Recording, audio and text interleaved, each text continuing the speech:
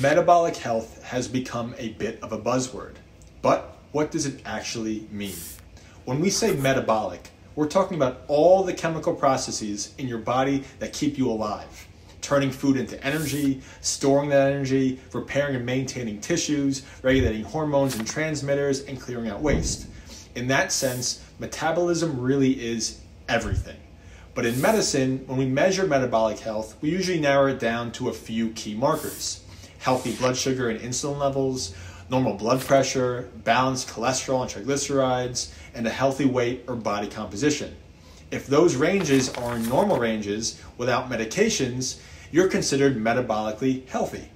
Now, here's why that matters.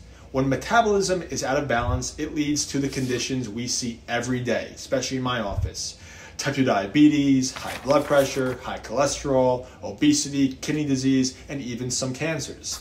The CDC estimates that up to 90% of these chronic diseases are completely preventable and often reversible when we address the root causes.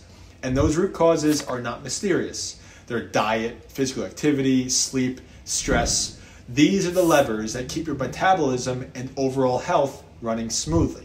So while metabolic health may sound like a trendy term, it's really about something very fundamental.